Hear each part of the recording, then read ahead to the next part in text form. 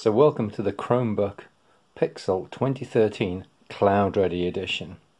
So this is my Pixel 2013 and it's end of life in terms of Chrome OS updates. So what I've done is put Cloudready onto it, and this is a version of Chrome OS which you can just install and it will carry on getting updates. So currently I'm running this on the dev channel.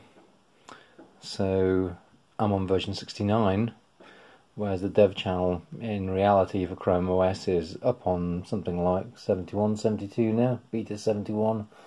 Yeah, so it's a little bit behind, but it's not as far behind as it would be if I didn't do this. So if I click on About Cloudready, you can see that we're on version 69.143 of Cloudready. So I've stuck this onto the Cloudready developer channel, so I get reasonably up-to-date versions of Chrome OS. In fact, some devices still are on 69 stable as it is, so it's just like a lot of Chromebooks at the moment.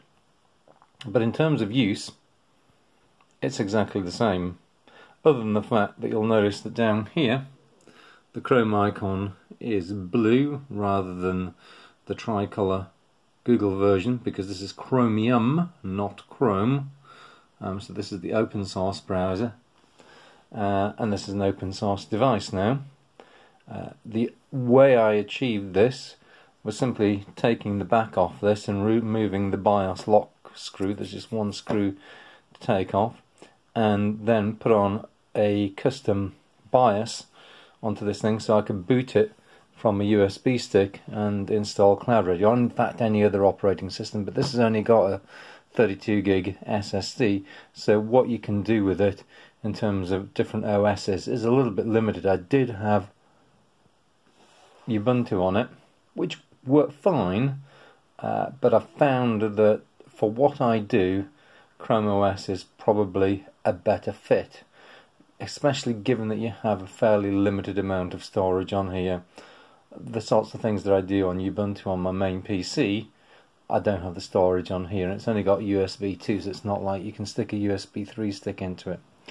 But if we have a look at some of the Octane bench scores, just a quick and dirty benchmark, it's not even supported this anymore, but it gives you some idea of the performance that you'll get from one of these. So you get about 20,500 thereabouts, which is pretty much exactly the same as I used to get it when it was on Google's Chrome OS. So this should carry on getting updates pretty much indefinitely, or as long as Cloudready supports the hardware, and I suspect, given it's pretty generic Intel hardware, that will be some time.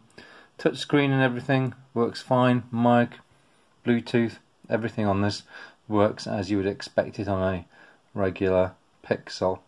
You'll never get Android support on here because that's proprietary to Google, so you'd need to have Google's version of Chrome OS running on that for it to work, and their container stuff that they make Android apps run on Chrome OS is proprietary to them, so you won't get that via Cloudready.